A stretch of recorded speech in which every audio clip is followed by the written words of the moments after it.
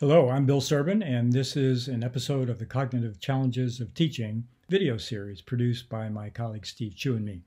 This segment focuses on metacognition and self-regulation and explores how poor metacognitive knowledge and skills limit student learning and also what teachers can do to improve students' metacognition.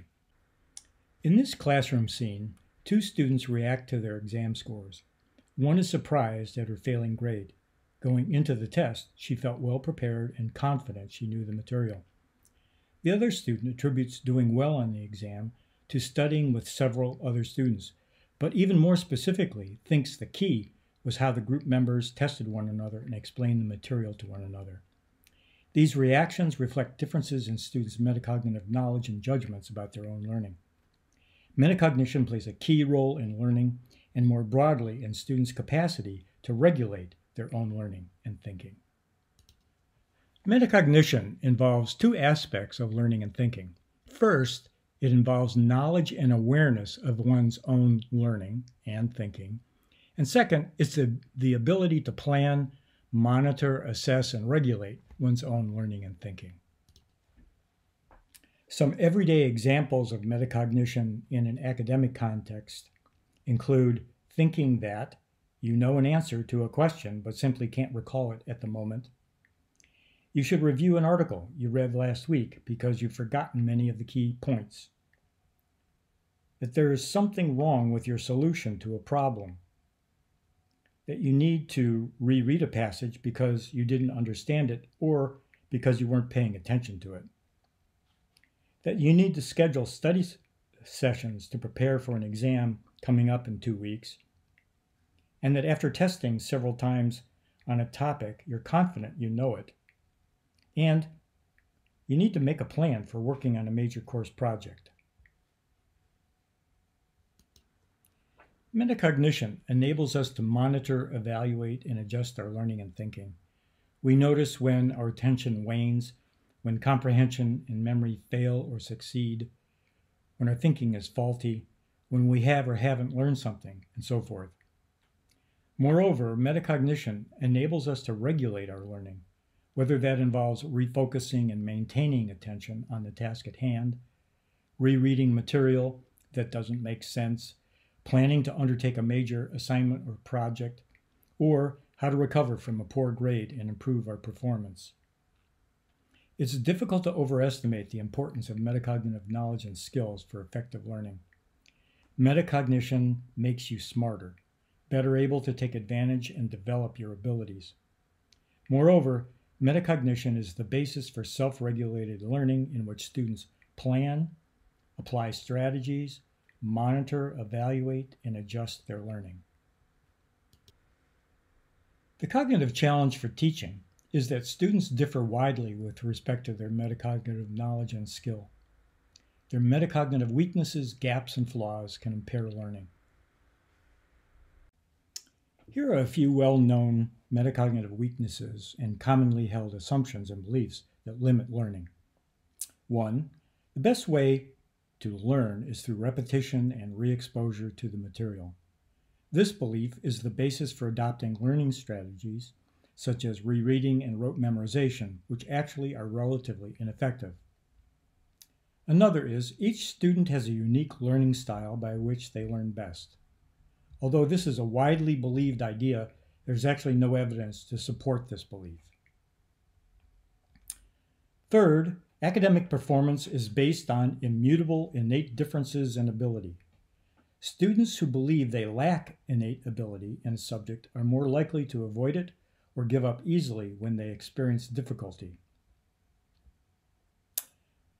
Another idea is that learning should be easy. Something is wrong if learning is difficult.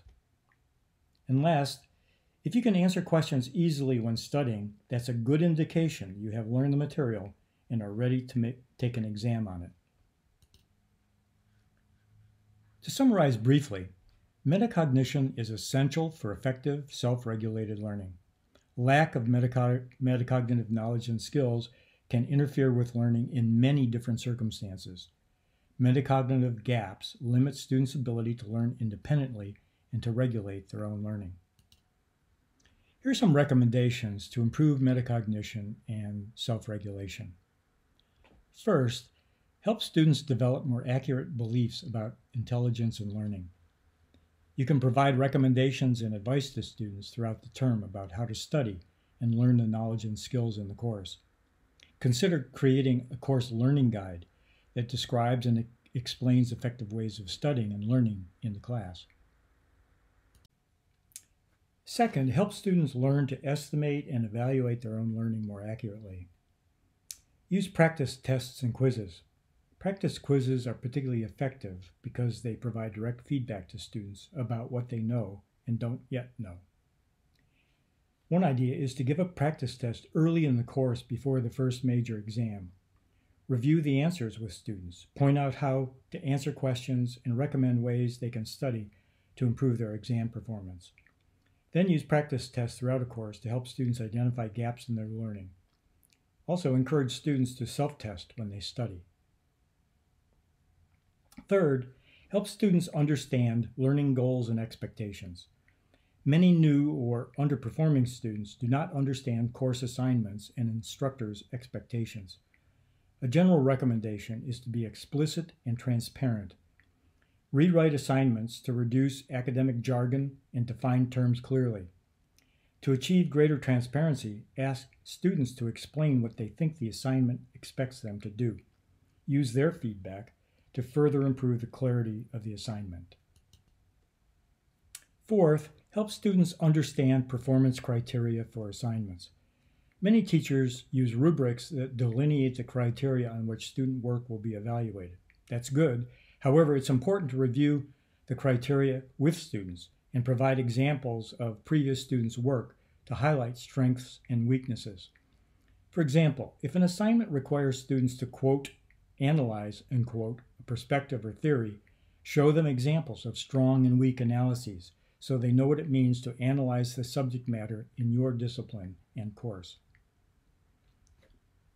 And fifth, practice self-regulation for major course requirements, such as exams, projects, and assignments.